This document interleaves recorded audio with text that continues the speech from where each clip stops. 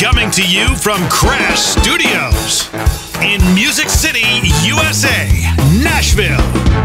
This is the Rich Redmond Show.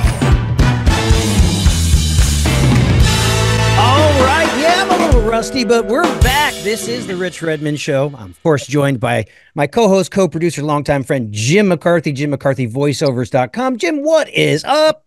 Oh, my goodness. It's been a minute, huh? It has been a minute. When you're trying to write a book, you know, I had this book in the works for like 6 years, and then my co-author, Jennifer Delazana, went ahead and got us a publishing deal. So I was like, great, we got to write this book. So a year of our life, we put the book out, making it in country music and insiders look at the industry. And but now we're back to the podcast, and we are in for a treat today.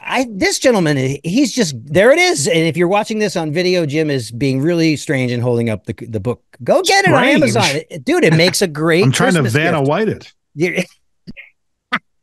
You're nuts, man. Well, this is so fun.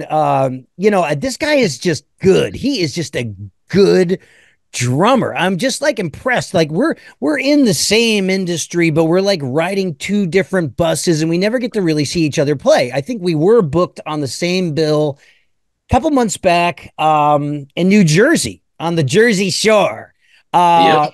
But yeah, we're gonna put our hands together for the long time drummer with Dustin Lynch, and it's Billy Joe Freeman. What's up, buddy? How you doing, man? Welcome to the show. Doing good. Thank you so much for having me. Yeah, man. Award-winning Dustin Lynch. He's been around for about a decade or so, since I think his first record dropped in 2012. And you were telling me you had the job for 10 years, coming up on 11 years. Congratulations. Oh, thank you so much. Yeah, And significantly less grays when I started with him. you know what's crazy is that as a general rule, people move to Nashville and they usually have to take a step back to take a step forward. So they're eating ramen noodle, they're maxing out credit cards, they're crashing parties. You moved to Nashville with the job, I believe. Now that is incredible. Tell us that story. Well, I went through that ramen stage back in Texas. Yes. And kind of got into the industry there. And, you know, we actually talked earlier this week about the Big G Jamboree. So that's where I got my start playing. Okay, so take us back even further, because one story will inform the other. We do have this beautiful relationship with Texas. I kind of cut my teeth and got my education in Texas, but you grew up in the Big G, Garland, Texas, which is a suburb of Dallas, Texas. Yes. Very quaint. Yeah. So in Garland, they had at the time the Garland Country Music Association, right, which, you know, they had the Big G Jamboree every Saturday night. And there were several different formats, but they would have different bands come in and play. They would have different guest singers come in. Sometimes they would just have a house band. And yeah, so my mother was singing there, and then liked the people that were involved and just started volunteering. And so she would sing on Saturday night and then volunteered to clean the place up after the show Sunday mornings. Wow. So I'd go up there with her, and you know, while she was cleaning, I would be looking around at the band stuff, and you know, the drums were really the only thing that I could get any noise. You know, there was no guitar, there were amps, but no guitars, and, you know, but the drums were there. Yeah. So I could kind of like make a little noise on them. And one of the guys, one of the drummers up there at some point when I was 4, said, "Hey, you need to get him some drum lessons." And so you were 4 years old? Is that when it started? Yeah. Yeah. I mean, that's really young. Cause I say, you know, I started studying in 1976 when dinosaurs roamed the earth, but I was 6 years old. 4 is really, really young, man. So, yeah. And so you had musical parents. Was your dad a musician as well? Yeah. So he played piano. Oh, cool. In one of the bands down there as well. Like he ended up volunteering as well. And so, yeah, man, I was just around all the time, kind of, you know, in the wings, watching the drummers and just eating it up. Yeah. You know? And so the Jamboree is kind of like it's kind of like, for those people that are like city slickers, they're like, a Jamboree. It's kind of like an Opry format, right? It's like a variety show. So a couple acts will come through during the evening. either the house band backs them up or maybe they have their own. Am I right? That was the format? Yeah. So in that area specifically, the Big G Jamboree ended up becoming the Garland Opry. Gotcha. In that area, they also had the Mesquite Opry. They had Johnny High's Country Music Review, the Wiley Opry. That was one too. There were a handful, and that the Grapevine Opry, that was another one. Yeah. All those. It was a big scene there. It was right after when LeAnn Rimes took off in the 90s. Every little girl that could kind of sing wanted to come sing at the Opry on the weekend. And, man,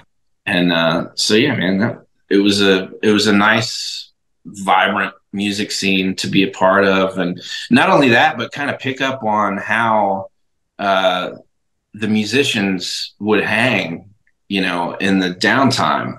It's just, I just grew up around that. So, hanging out on a tour bus or doing music, it's just always kind of come naturally because I just was around that growing up. The people skills and interacting. Yeah, the interpersonal relationships. I mean, you're a great hang, dude. I mean, it's like, just totally natural. So you came, what was the first beat you played? Was it the old boom schmack when you got on the kit, or were you like, double bassing out or something, Oh, no. So I remember,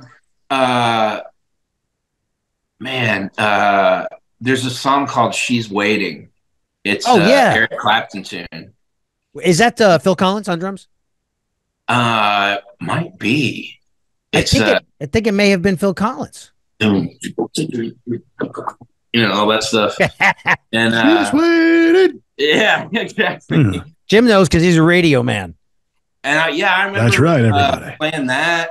And then Gloria Estefan had a record out at the time that was like Get On Your Feet. That was the single. Yeah, get on your thing. A lot of 16s. Stuff at the time that was whatever was coming on the radio. I had a little jam box that I would set on my windowsill behind where my drum set was set up in my room. Yeah.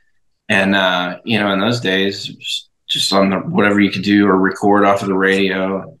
But the teacher at the time sent me home with Waiting for Columbus, that Little Feat record. Oh, beautiful. Yeah. And so I started playing Dixie Chicken and stuff like that real young. That is great. Well, Jim is holding up his finger. He wants to interject. A little bit of a factoid. Phil Collins was not the drummer, but he did play the snare drum that comes in at the end. Oh, the drummer on that song was Jamie Oldiker. Wow. Yeah.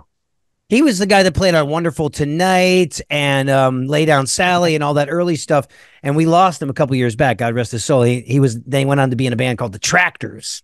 Yeah. Oh, wow. Yeah. Remember those guys? Did produce that song. Well, that was your version of Dropping the Needle. So you're probably just 1 or 1.5 generations behind me, because we used to have to drop the needle, and we would also record, have a boombox, and then record the hits from the radio onto a cassette. Yes. So before I got my kit, and probably while I had it too, I had my parents' collection of 45s. Yeah. So I would go through all those, and Springsteen and Doobie Brothers and that kind of thing. I'm really into all that. Yeah. Now, did you have a teacher? Like, who was there? Like the teachers in the area, like the Henry Oxtels, and who was teaching? And were you aware of our buddy Dan Wojciechowski? He was kind of like a legend in Dallas, Texas. Yeah. So that was interesting. I probably 5 years old to 8 years old, I learned from Mike McMiname. Okay. Who was a drummer that was playing at the Opry some. And, I remember him telling me back in the day that he played in a band that opened up for Foghat or something like that. I know he was an old rock and roll guy. Yeah. And man, what he did with me at that age was, he would send me home with different records or cassette tapes.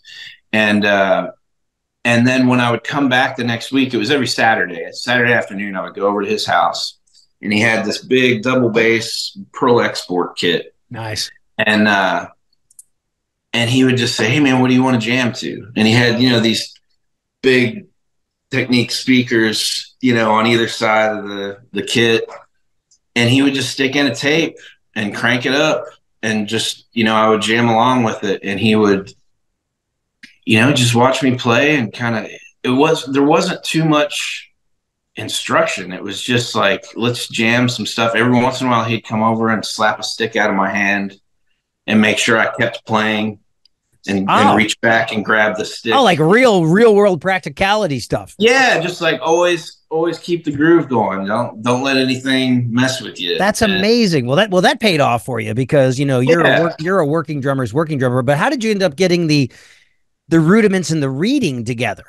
So at 8 years old, I was introduced to Jeff Henan. He's a local Dallas teacher. He's been there forever. And he was also a drum off guy. I think he won when you won the Texas drum off. I don't think at that point you could win for the state of Texas or something like that. So I know that was like his claim to fame for a while, to get students and everything. But he did kind of the same thing. He would send us home with VHS tapes, and we'd go home with the Buddy Rich stuff and get you hyped on it. And then he was the first guy that put down any kind of like transcribed drum part in front of me. Nice. And, but man, I wasn't having it. I met him when I was 8. And at that point I wanted to learn by ear. Like I didn't see, after middle school, and it's in middle school, it's you have a band class period devoted to that. Yep.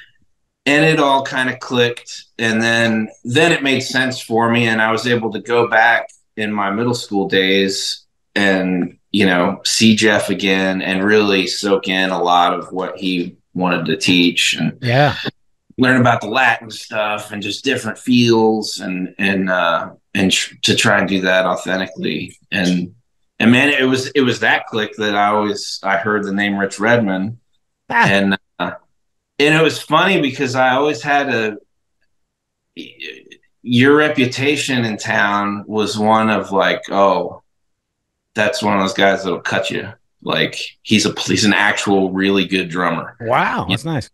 And yeah, man. And I remember that now about them saying, oh yeah, Rich did the drum off. And it was just, I watched your, for those floating around, maybe we'll put the link in the show notes, but there is video beautifully shot of you doing the Guitar Center drum off in 2011. And man, there's so much dynamics, so much thoughtful chops, and there's Latin and there's funk and double bass and a lot of cool showman stuff. And I was like, this kid I would have never known, you know what I mean? Because we don't really get to do that playing pocket on behind 3-chord country songs, you know what I mean?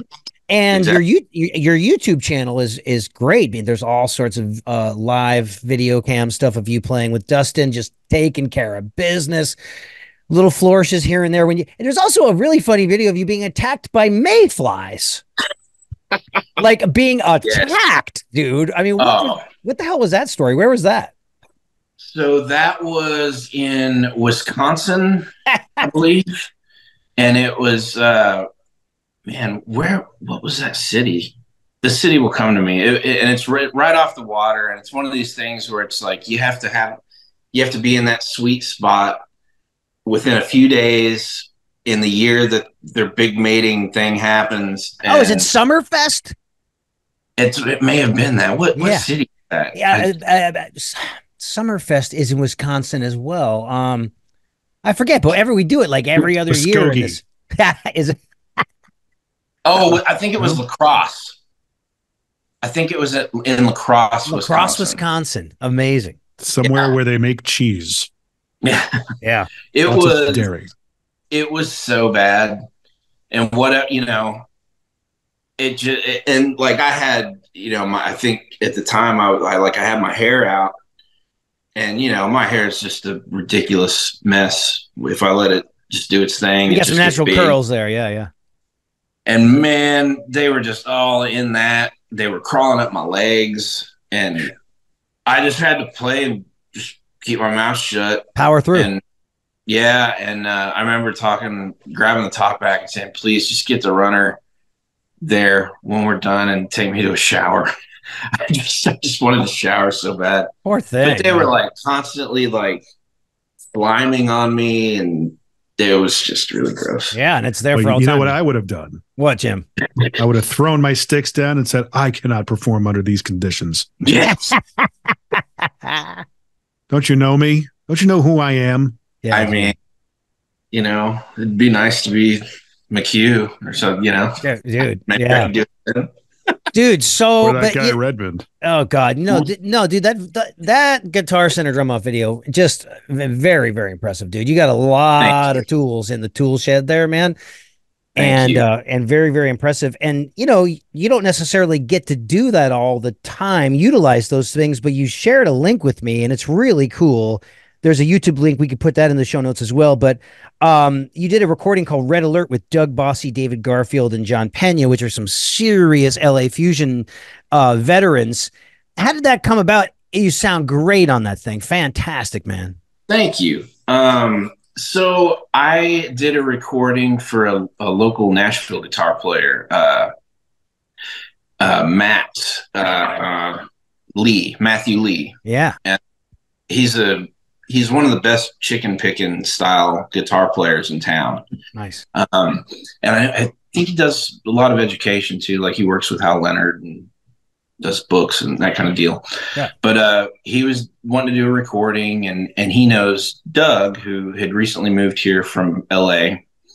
And so we used Doug's studio, and so that's where I met Doug the first time. And man, Doug is just such a great guy. We've become friends, and awesome. We share love for golf. So we ended up hanging out some and just jamming, and you know, when the right thing comes along where he thinks you know, it might be a good fit, he'll give me a shout. And he just happened to have David Garfield was coming in town to hang out, and man, we just hung out for an afternoon and made some music, and it was it was really that's awesome. Crazy to be in that scenario. Oh man, well, you rose to the occasion and you shined in the occasion. And Doug Bossy is a boss. I mean, geez, great players. Yeah. Well, yeah, there's this drum solo, and there's all sorts of like Dennis Chambers and Tony Williams Wecklish influences in there, man. And it floats around between like a swingy halftime and like straight ahead. David Garfield is doing all that kind of like straight ahead phrasing against the backbeat, and it's just killer, man. I hope you guys get to do a whole record. Well, thank you so much. Thank you. Yeah, I feel lucky to be in the same company with those guys, and you know, whatever I can get done. Doug has thrown me some really cool work. So that's great, man. And you got a setup at the house, a very nice setup, but you're all mic'd up, ready to go. Like most people, it's like an expectation. Whatever you got to do, you got to put it on a credit card or whatever. You just get one. You know, I started with an M box back in the day, and then I had Digio 3 for a while. Yeah. And you know, I've just built on it for years. Now I'm doing the Apollo thing I think Apollo's good. That's my next move. I need to upgrade some things, you know, so it's like it's good, man. And just the technology they have with room emulation is really great. You know, it's kind of taking the stress off of having to really spend that money on treatment, and it's like you can do it within reason and you know, let the computers do a little bit of work. Yeah, man. Yeah. Now you mentioned golf. My dad plays like 4 days a week. He's retired down there in Florida. Of course, you have to go to Florida. Once you hit 70, you must go to Florida. So he's down there, and he plays 4 times a week, and he's got 2 hole-in-ones. Have you ever done the hole-in-one thing? Oh, wow. Isn't that crazy? No. I've been pretty close, you know, within a foot, you know, that kind of thing. Yeah. But no, never hole-in-one. What's your handicap? Man, I don't really keep track, which I should, because of how much we play. I mean, we got to the point in like 2017 or 18. I think we started where we would take our clubs on the road, and just about every place we would play, we would offer tickets to the show in exchange for greens fees. Oh, nice. And man, so we just started playing everywhere. And I can typically shoot in the low 90s or upper 80s, Is which that is a par 3, par 4 kind of average? yeah, I mean, yeah. So you're a monster at golf. Yeah. I can play pretty consistent bogey golf. Yeah. Call it that, So you're a monster at golf. Yeah, I could say I'm looking at your videos and you emulate. I mean, you are like Dennis Chambers personified. Yeah, I hear that. Body language, everything. Yeah. And I'm watching the one where you've got hair, Billy Freeman at Jambo, and you're singing. Oh yeah, yeah. You're like a quadruple threat, and you're Jason Momoa's stump double at that, dude. Yeah, if you in live shows for Dustin stuff, I've done a lot of the background vocal tracking. So all of a lot of our tracks are just me layered doing all the background stuff. It's awesome. Yeah, it's a fun thing to be able to do. My wife and I actually do some work for a toy company that they do a lot of toys for like Cracker Barrel and the singing kind of things. And they'll call us and say, hey, we want something that sounds like this person doing this, and sing a tune and send it back to them. That is so I thought you were cute. going to do Foley. It sounded like you were doing like sound effects and Foley work and stuff. But this kind of voiceover singing. Yeah. Okay. Wow. Dude, that's amazing. So you seem like a guy's been just happily married for a long time. How did you meet your wife? Did you guys both meet in Dallas, or how long? Yeah, we did. We met in Dallas, and I ended up moving here first while we were still talking, and shortly after I moved here, she ended up moving to Nashville, and we've been together ever since. All right. And you guys do you already have one child? Yes, we have a daughter who will be 7 in January. Wow. Wow. Little boy on the way in April. Got a bun in the oven, man. Yeah. How long have you been married? Coming up on actually being married 3 years. So 3 years, and together for how long? 8. Okay.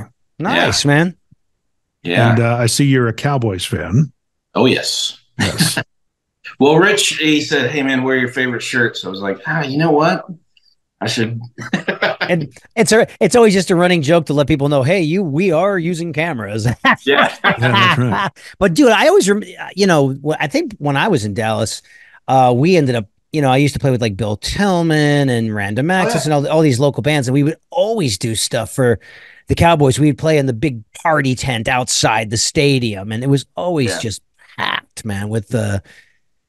Rich is a diehard Cowboys fan. You know what? I just wish I followed the sport really closely, any sport in the world, because it's such a nice icebreaker. I mean, it's just, Yeah.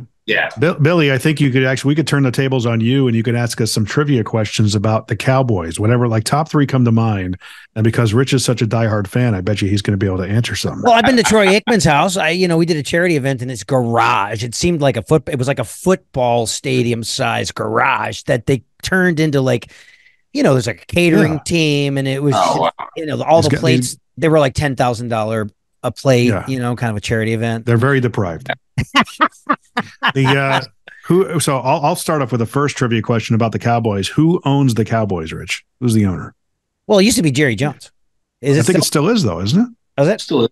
Okay, look at that. Nice. See, dude, not bad, dude. Ding, ding, ding. Hold on. He's going to look for some sort of sound effect. There we go. Well, I think it suppressed the background noise. Oh, did it? Okay. Yeah, we chose the wrong setting on Zoom. Ding. We'll just do ding. Who is the current QB, quarterback for the Cowboys? I don't know that, but I know that Billy will know.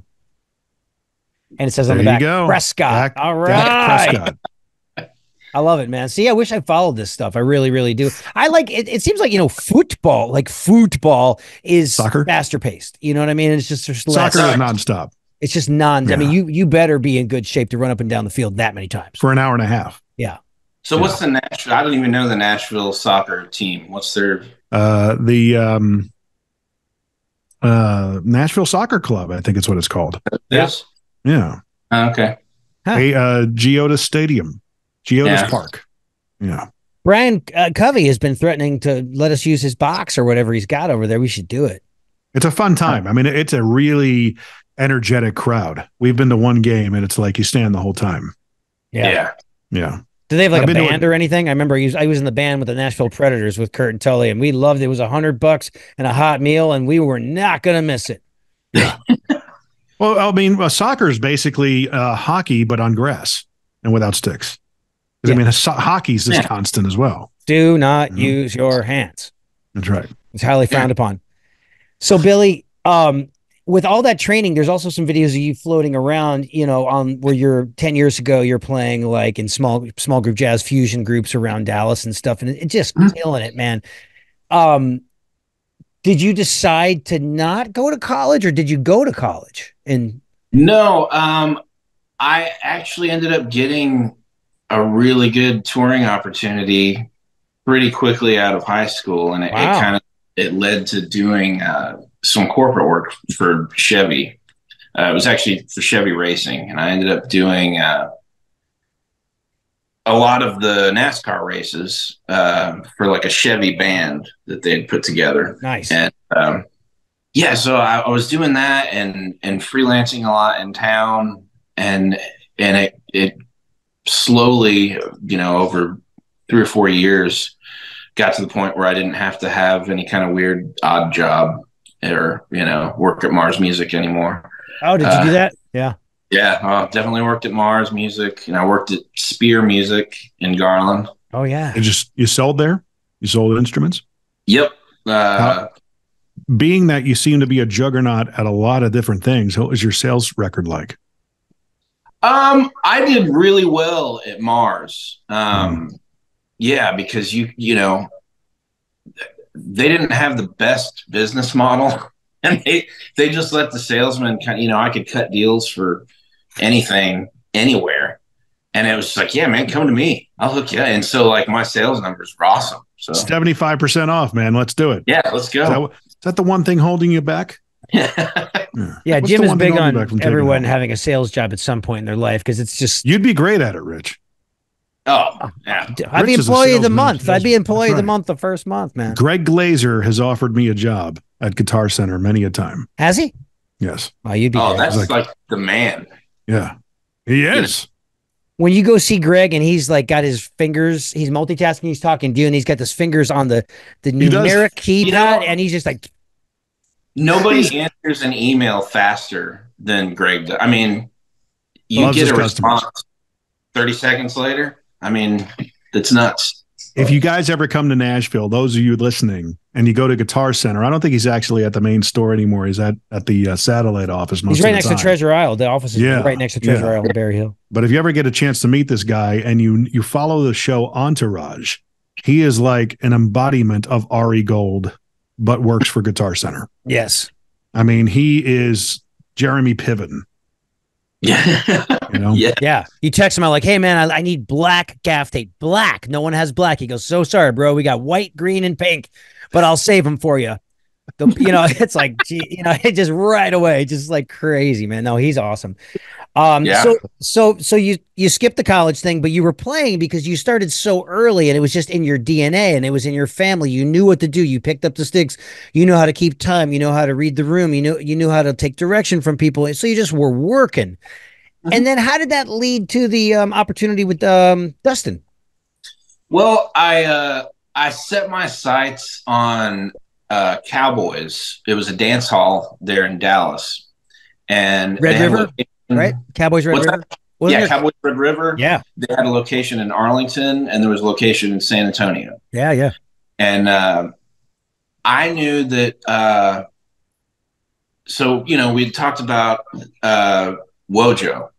Yeah, I remember when I was in middle school, he was auditioning for the job with LeAnn, and he did that in the Garland Opry building.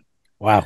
So my mom knew that was going down and came and pulled me out of school and was like, hey, let's go up to the Opry. And I was just able to kind of sit back in the very back and just kind of watch their rehearsal and him run the songs with them and that kind of thing.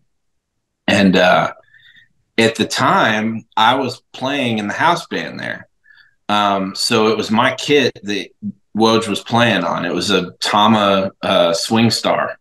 Wow. And so when everything was done, I ended up going and saying hi and, introducing myself. And I ended up jamming just a little bit with Curtis Randall. And he was the bass player that was with her at the time. And it was like Curtis and Woj and Jerry Matheny and Milo.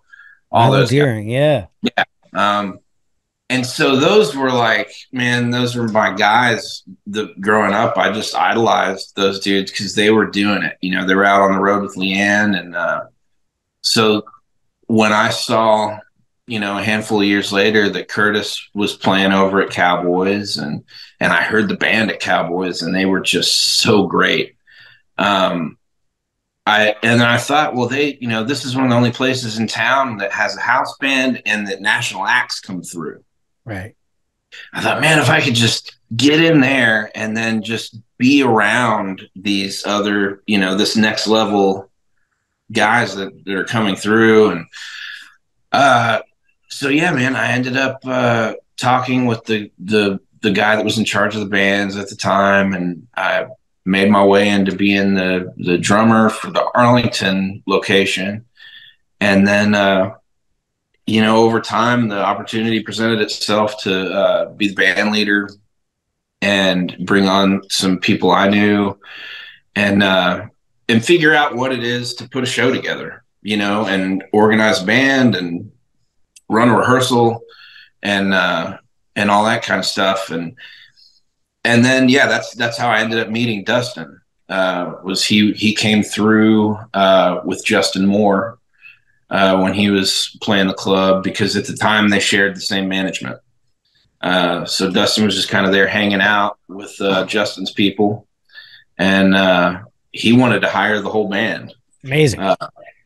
And so at the time, the guitar player I had there and piano player ended up leaving and moving to Nashville and playing with Dustin.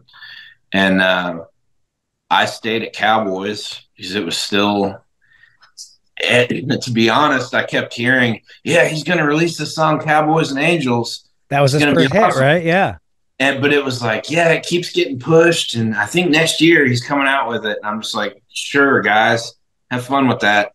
And, I'm going to stay at Cowboys. And I ended up, I met Lester. Lester Stell. Yeah, when he came through with Neil McCoy. At the time, he was playing with Neil. Yeah. And man, so I ended up auditioning for Neil McCoy. And so that was my first, jump into the country music touring world. So you got that job with Neil?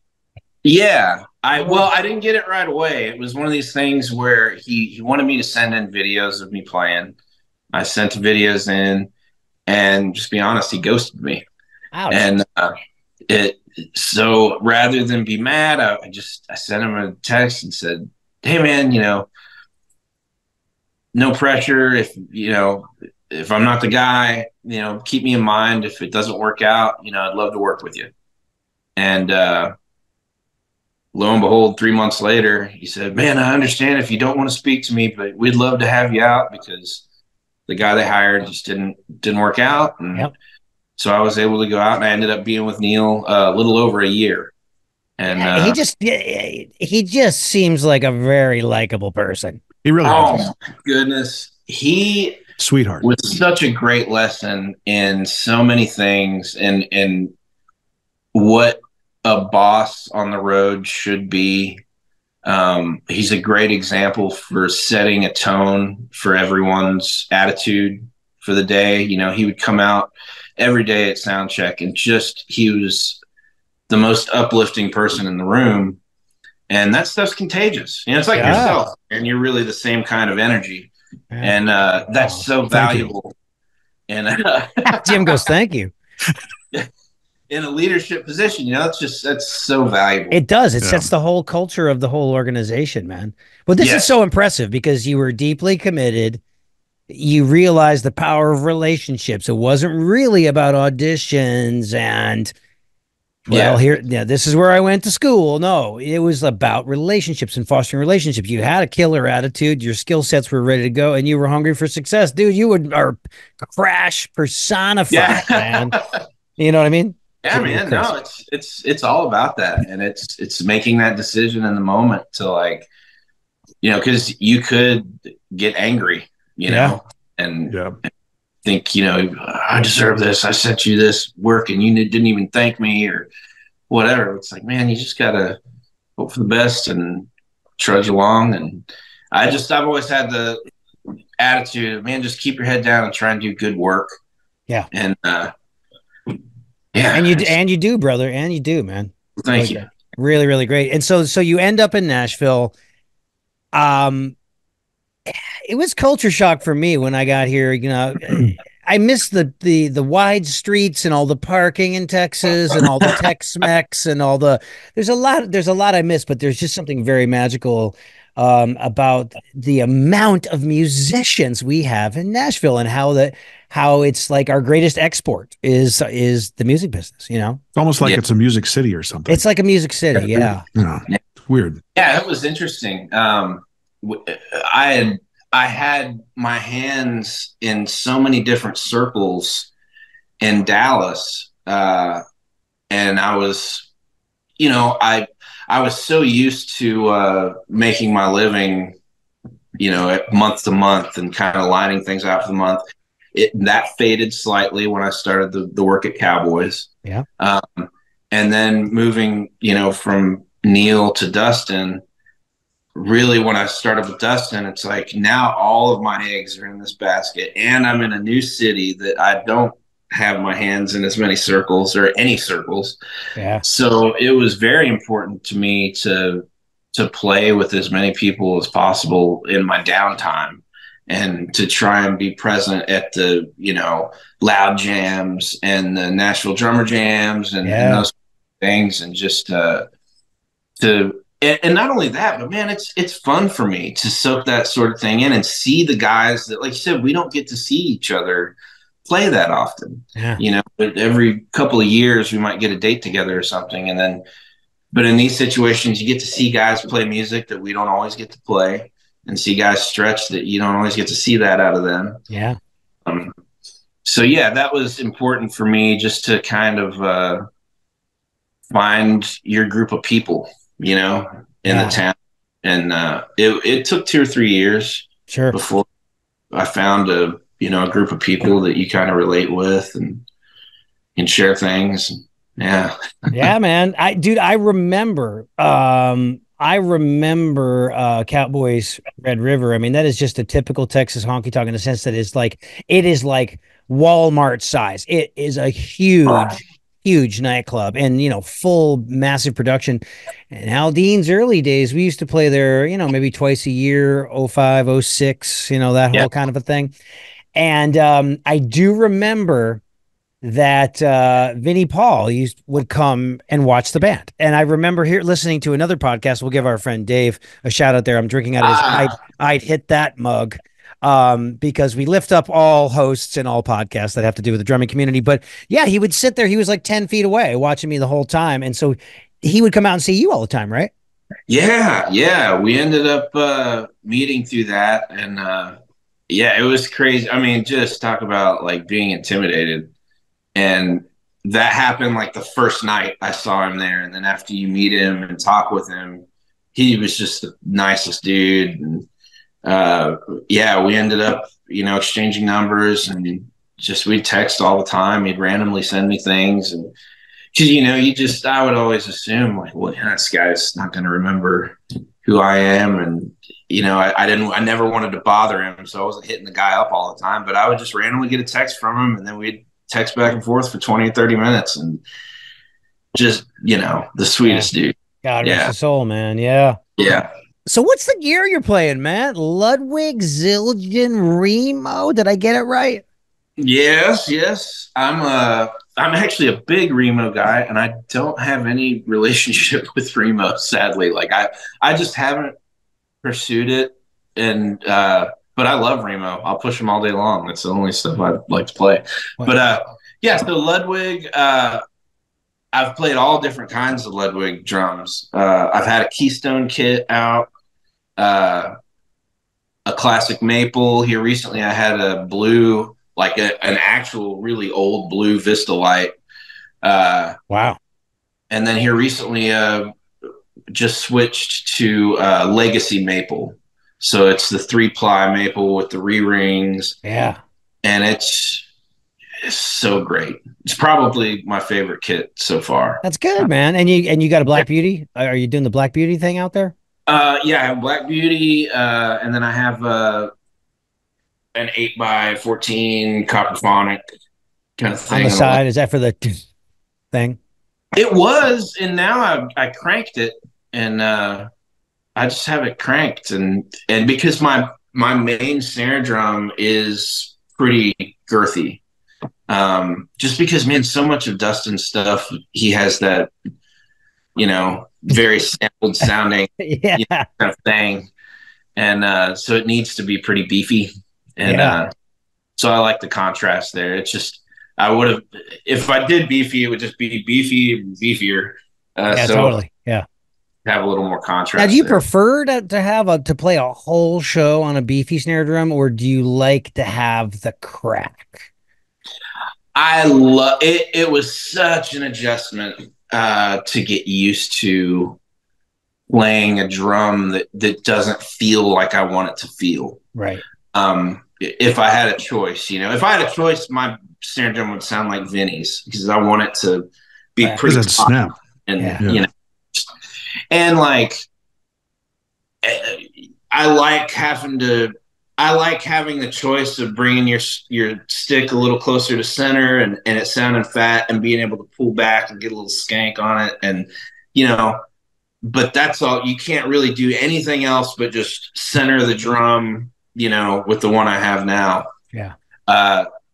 So yeah, that's been a bit of an adjustment, but it sounds great out front. I can't argue with the way it sounds out front. That's great. But it was an adjustment. Yeah, I like to have a crack coming back at me, you know what I mean? And yeah, it just feels right. But yeah, the tuning has gotten much lower. We're in this period of music history right now where it's like it's 70s every day. And yeah. Well, and it's a dangerous game if you don't have the front of house guy doing things right. My problem with a beefier sounding drum is that I feel like you can lose some of the excitement that you get out of having that crack, and if you don't have it a common vision between you and your front of house guy, you can run into some trouble with that, where it doesn't cut right and it the energy isn't there. Yeah, man. So please tell me you're not paying for drum heads. That's you need Dustin to be with Remo, man. I mean, you're a world-class player, dude. I mean, it's like Chris Hart, if you're listening to this right now, Billy Joe Freeman should be on the Remo roster. Jeez, buddy, let's make this happen. I actually have a Remo tattoo, funny enough. I mean, dude, send it. I mean, I'm not that committed. That's crazy. What, you have the crown, the Remo crown on your shoulder or something? Crown. Oh my God. Any other tattoos? I have 0 tattoos. Yeah, just a really big thing here and one over here. And is the crown that big on your? So basically, for those of you listening or watched, listening, he made a motion of his entire upper arm. So is it? It's a bunch of things, and there's a smaller little crown. Okay. But yeah. Well, Rich, if you had to get a tattoo, what do you think it would be? Man. Right? That new Sabian logo is pretty awesome. But funny thing about Sabian, Rich, you know how that company was named, right? Sure, of course. Yeah. Let's not fill anybody in. Let's just keep on going. No. We're just going to keep on going. Look it up, guys. What was this? Was it Drumeo that just went through the Sabian factory tour and the whole, I forget, I think maybe it was that. Yeah. Supposed to deal with it, and they talked about the history. It's a lot, man. It's Robert Zildjian, right? He heads up the company? Who's that? No, Andy? Andy's the guy. Zildjian? Yeah, Andy's the guy, man. Andy is amazing, dude. Yeah, dude. So Andy, is he the second generation owner of it? Because he's a son. He's the son. Yeah. So second generation. Yeah. So he's the AN of Sabian. Yes. Right. Yeah. You could tell that Jim is a drum historian. He's Yes. I'm like the Cliff Clavin, just spouting useless nonsense and factoids and stuff like dude, that. I love it. No, but we got to get you with Remo. Jesus, man. I mean, that's crazy. Yeah, I would love that. You're a world class drummer, man. Unbelievable. Play at PASIC. It was, they had some. It was like their version of the EMAD kick drum thing. And now let me ask you this: when you got your Ludwig and Zildjian deal, did they come to you? Or did you go to them? Great question, Jim. So after the drum off thing, and I, they take you out to LA and you meet a handful of these companies, and I waited until I had been with Neil for 8 or 10 months and sent out a few things, and then I sent out a few things at the beginning of when I'd been with Dustin for close to a year, and it just didn't work out. And I kind of got a little jaded on the whole thing. I was like, I'm just gonna play what I want to play, and I'm not gonna sweat it. And then that's when things started. It was Kent Slucher who we were playing a show together, and he's like, "Man, would you want to be with Zildjian?" And I said, well, yeah, I've played Zildjian my whole life, and he was like, "Man, I'm gonna make something happen." And it was literally the Monday we got back from the gig. I got a call from Sarah Hagen, and then the same thing, man, with Ludwig.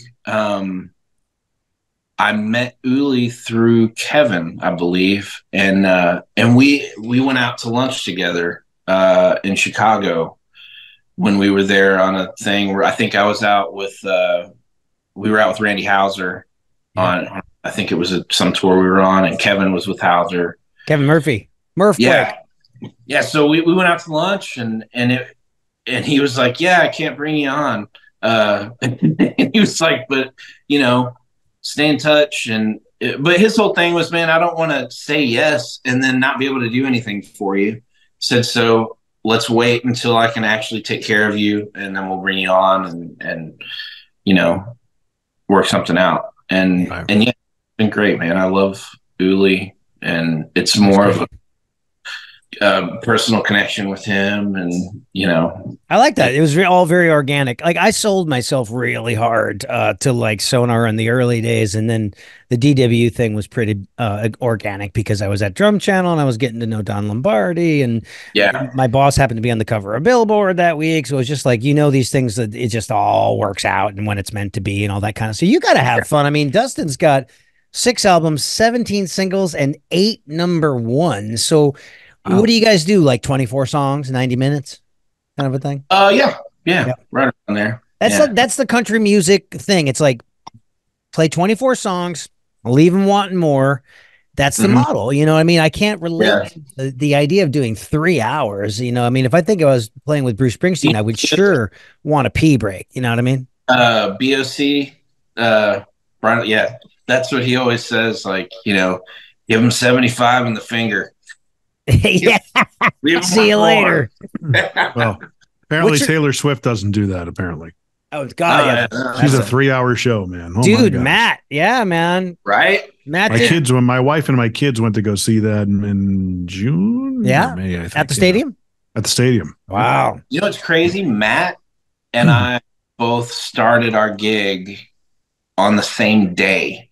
That is so cool. Really? Yeah. He started with Taylor and I started with Dustin. Same time.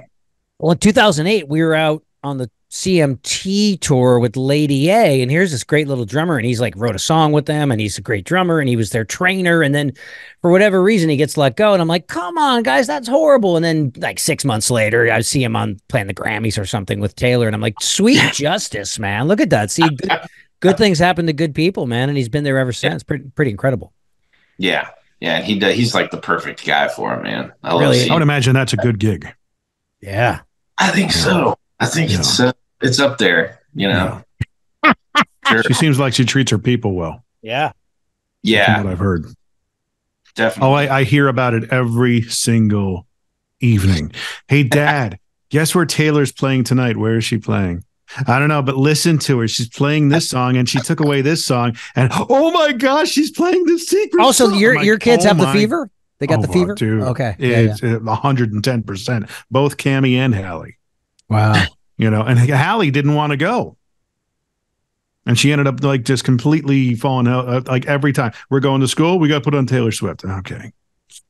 Well, Jim, you're in it, buddy. I know. Yeah. That's cool, man. That's cool. And what's your favorite song to play during the evening, buddy? Is there one you get to stretch on, or one that just feels right? You love the pocket.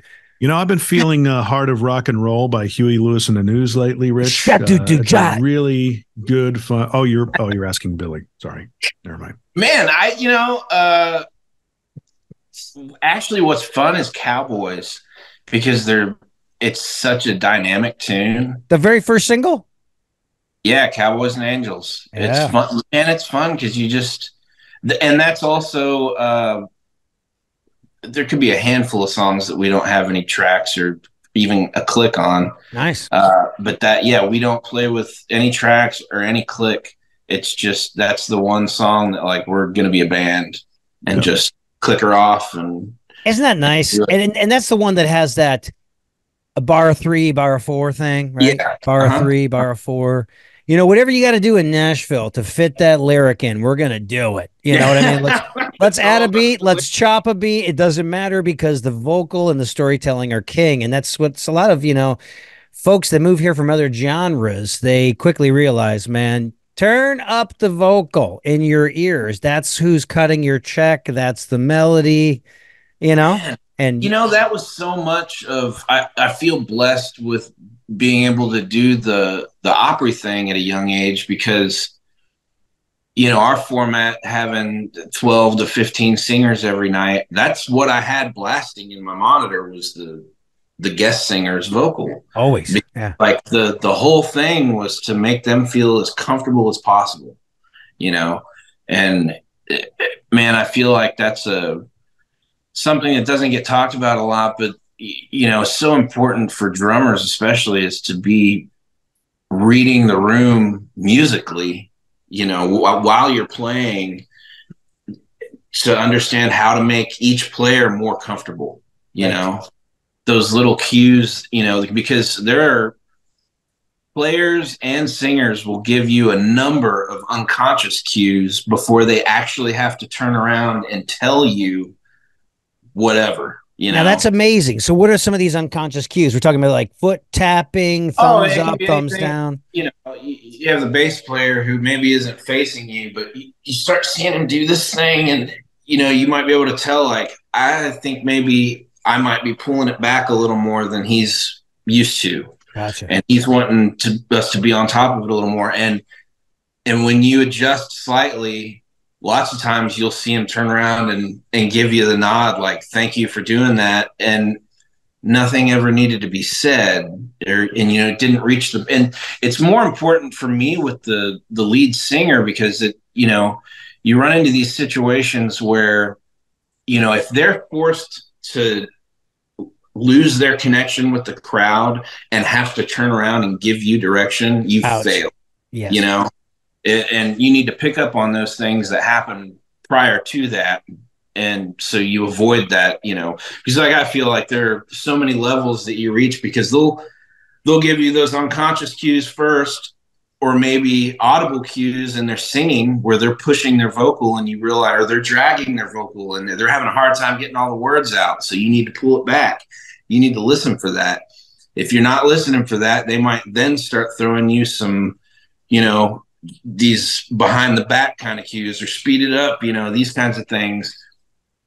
And that's the second level. It's like you've already kind of failed on the listening end. So now they've had to turn around or maybe not turn around yet, but give you the hand cues. And if you're not picking up on that and they have to completely lose that connection and look at you, well, then that's like, you've failed a couple of times at that point. That's pretty profound, man. That you failed. Wow, dude. Yeah, you have. Yeah, because the whole thing is to have that connection with the crowd, and if they're having to focus on you, like, that's just Yeah, it is. It's a failure on your part, and you become more sensitive to that in a situation where myself, anytime I'm not with Dustin, I'm in that supportive role. I'm a sub, and so I'm just constantly scanning for like, what are these people used to? Yeah. And I'm giving them what I think is appropriate, but is this what they've been playing every week? Or Who you been subbing with? I play a lot with the West Cook band here in town. I have a little jazz thing, Eddie V's. Oh, do you? That's great, man. Yeah. Yeah, it's fun, man. Just, when do you play Eddie V's? Is it like a little trio or something, or? Yeah, it's a trio on some Tuesdays and Thursdays whenever I can make it happen. I got to watch for that. So what are you calling it? Is it the... Man, it's a couple of, it's usually with David Lukens and Chris Croce. Just a couple of good players in town, and you know, we play like jazz versions of pop songs, and I like that. Yeah, I try to keep it brushes all night, and kind of it helps to bone up on that stuff. You know, you don't always get to play a whole night on brushes, and that helps. You know, sure, man. It's great. Yeah, you get the long note. Everything is legato. It's great. Jim, did you have a question or an insight, bud? Yeah, getting back to the you described, like, my brother and I are both musicians. He's a piano player up in Michigan. He plays with 2 tribute bands, and I got a question for you about that in a bit. Do you believe, what's your philosophy about playing? Because you talked about, you know, reading the cues of the band and stuff like that, but at the same time, the drummer is the driver of the band, correct? You drive that ship, that you know. Absolutely. And do you feel like you fail if you all of a sudden start, okay, you know, you got so many inputs happening. Well, okay, guys, I need to be the arbiter here. I got to make this decision for everyone. But obviously the singer's the boss. I got to, you know, pay attention to him and make those kinds of adjustments in real time. Is that the philosophy pretty much overall? Yeah, and but it can be a complicated thing because I've learned lessons the hard way where, you know, you grow up playing with a certain style of musician, and then you're into a situation where you're playing with some maybe R&B guys, and the bass player's laying the beat back farther than you're used to, but it's a stylistic choice. He doesn't want you to follow him. Your job is to keep it straight, and he's going to play behind, almost like a D'Angelo kind of thing. Yeah. And if you've slowed down 20 clicks by the end of the tune because you're being influenced too much by that, or you're in your head too much and you're thinking, man, he's wanting me to pull this back, you know, that it can be complicated, and you can get in your head too much about it. And that's where you just have to know the music. You have to know. And that's another reading people thing, you know. It's just, like I said, reading the room. But yes, it's a fine line because that is your job, and I do have a problem with, like, if a singer turns around to me and it's the second verse and he's telling me slow down, right? So that ship has sailed, man.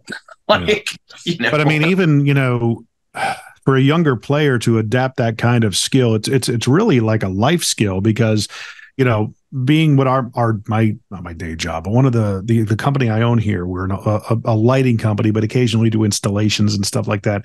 I did electrical work back when I was 18, 19, 21. And I just remember early on that if you're helping somebody, if you're a helper, which, you know, as a side man, that's what you are, you know, you're a helper to the main act, to be able to anticipate the next step and make sure the lead has got the tool that they're going to need, the part, that kind of thing. This is kind of the same thing, you know. It's and that's when we kind of impart to our young people here, is that if you're going to be helping, you have to anticipate the next, like, it's like chess, reading a couple of steps ahead, right? Absolutely. So if anybody's listening and you're coming to town, hell of a skill set to develop early on. Pick up on the cues, right? Pick up on, read the room, and be a problem solver. I mean, that's what we do as drummers. We're problem solvers. But yeah, man, speaking about those gigs, you know, where you are not on a click and it's organic and you're following body cues, when somebody asks you to speed something up or slow something down, that is just a really difficult thing. Once you've internalized the time, and then you've got to make an adjustment and then try to protect that new thing. Well, and difficult, and man. with new groups I've never worked with, I always, because I think of things sometimes, I think, well, everybody knows that, right? Well, there are guys that don't. So, what I try and tell guys, if it's the first time I'm playing with them and they're not sure about a tempo, or they question things, I'll say, hey, sing the chorus. Sing the chorus in your head. Don't try and sing the intro to yourself. Sing the hook. Get your tempo from the hook, and then let's click her off. Bro, that's my same advice, man. Great. That's awesome. Yeah. Because that's what the soccer mom remembers, and that's what people are going to dance to, and that's the main idea behind the whole song. Soccer mom or football mom? Football mom, my friend. Bringing it back. Oh, getting back to my the second part of my question, I'm enamored by tribute bands. So, Billy, let's say you're walking down the street and some guy comes out of an alley and says, hey, you, come here. Mm-hmm. You got to pick a band to be in a tribute band for. Otherwise, tomorrow your entire career comes to a crashing halt. Who's the tribute band you're going to be in? Ooh. Who's it for? Steely Dan? Steely Dan. Nice. Oh, yeah, because you get to honor the legacy of all those great drummers. A high level of musicians. So you have all the records? Are you just like, oh yeah, very much. I could do that like tonight and just be, on it. That's unbelievable. What's that? What about you? That? Oh, you want to know what kind of tribute band I would want to be in? I wish I'll expand the question. What about a stylistic cover band?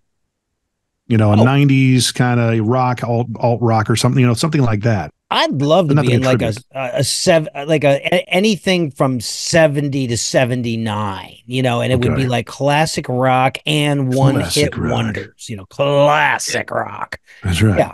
Mm-hmm. Today's rock. If it had to be a tribute band, what would it be? The Police? No, I know what it is. Yeah, John, Police, really? dude. Really? Yeah. I was going to say John Mellencamp. I mean, Mellencamp, I could do that. Yeah, for sure. Because, I mean, I had an opportunity recently. One of my bucket list items, as pathetic as it sounds, is to be in a Huey Lewis and the News tribute band. That's not crazy. Yeah. Oh my gosh, really is. They're an amazing band, and it's fun music. Hit after hit after hit. So I meet a guy not about 2 months ago, and he comes to my business networking group, and he owns a flooring company. He's from California, and he says, "I hear that you're." I play in a band. I said, "Oh, really?" He goes, "What kind of a band?" He goes, "I'm in a Huey Lewis and the News tribute band." I said, "You got to be freaking kidding me." And he goes, "No." I said, "So the Huey, he's got to look and sound like him." And he goes, "The Huey is my brother, and he looks and sounds just like That's amazing." And I'm going, "Really?" And Jim's like, "You just found your new drummer. I'm your new drummer." Oh yeah, I've been hounding this guy. I said, "Look," and they've got a guy who's playing. They got like an East Coast version of the band and a West Coast because they're based out of California primarily. But the East Coast guy is a player around here. I gotta find his name, but he's solid. He's solid. I said, "Look, if he ever needs to call out or something like that, need somebody to sub in," I said, "Let me know. Give me a shot. I'd love to do it." Jim is a great natural drummer. He's a great natural drummer, and he doesn't earn his money from that, so he can really just enjoy it, and he doesn't have to be burnt out and stuff. But Billy, you've checked a lot of boxes, man. You're here in Music City. You got a great roof over your head, raising your family, playing with this high-level recording act. You get your gear for free, man. It's all great stuff. You checked a lot of boxes. You play the Grand Ole Opry. You hear yourself on the radio. What's next? What are some other things you want to get done? It's always scary to take that leap from being known as being on the road a lot. And I grew up reading liner notes, and connecting the dots through doing that. So I just have so much respect for, the Lonnie Wilsons and the Eddie Bayers of the world and that whole, and I really enjoy producing, for some artist friends of mine and being involved in What's up, man? Yeah. Oh God, technology. I thought my computer was plugged in, but it died. And in the process, we lost Jim. He had to go pick up his kids from school or some activity or something. I don't know. Soccer dad, football dad. But anyways, man, I think we were just talking really quickly about all the amazing boxes that you've checked in this decade that you've been in Nashville, and maybe some things you were like looking to do in the future. Yeah, I mean, it's always a big leap to kind of make the jump from doing touring and to doing studio stuff. And like we talked about the other day, it's like they always want to put you in a box. But yeah, man, I grew up reading liner notes and connecting the dots through all that, figuring out who played with who, and so man, I just have so much respect for the guys that do that in town, and yeah, I hope to kind of build on what I've already got going here at the house with some production and doing some songwriting and that sort of thing, and try to, we're all creatives. So just try to do something creative every single day, man. That's like when I got, I got to my midlife crisis at 45, and I got so much slack and hate from drummer buddies that were like, why would you be going to LA to study acting? I mean, it's so late in life. But he's like, if you want to do something, you're pulled to do it. You do it, and man, I see you doing tons of sessions, man. You might as well get a kid over there at Drum Paradise, build it, they will come, put a kit in cartage. Next thing you know, you start getting the calls, and that's kind of my philosophy. When I moved to town, I was like, I'm going to do everything, man. I'm going to teach, I'm going to tour, and I'm going to record, and, build it and they will come, man. So I see that happening for you. And you're such a great singer. And so many other great musicians. Yeah, you should write, man. And if you don't need the money from a publishing company, then you could just write, and then you keep 100% of it.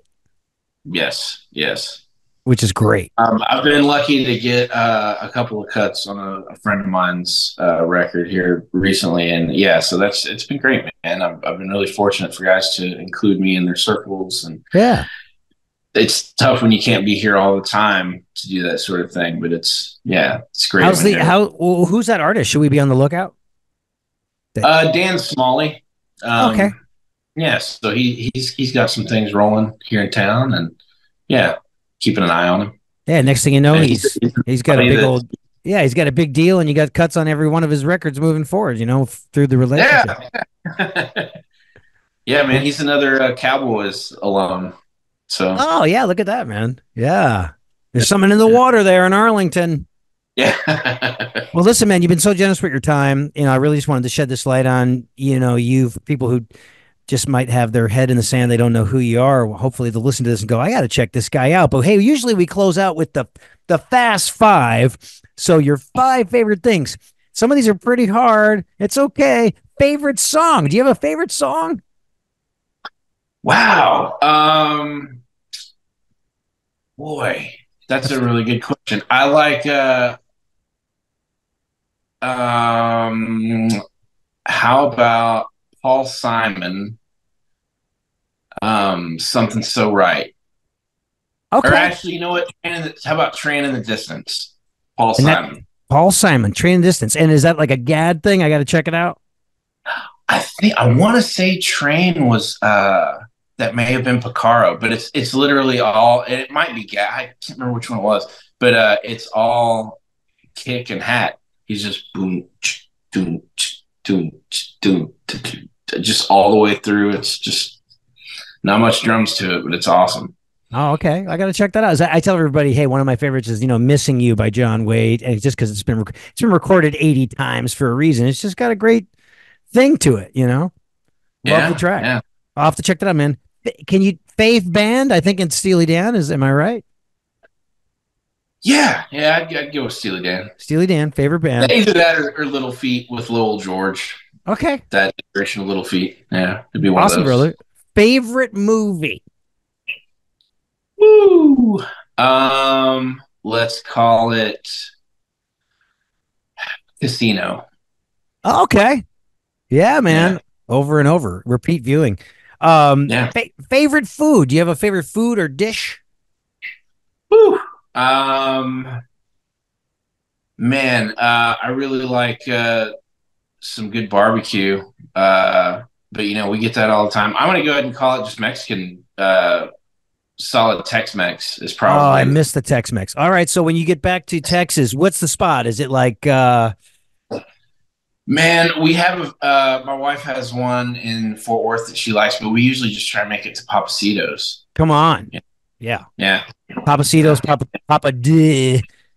Yeah. They rule Texas, man, the Papas, whoever they are, the Cito family. They're everywhere. Yep. And then a favorite drink, man. Your favorite, it could be a boring liquid or it could be your favorite cocktail. Yeah, man.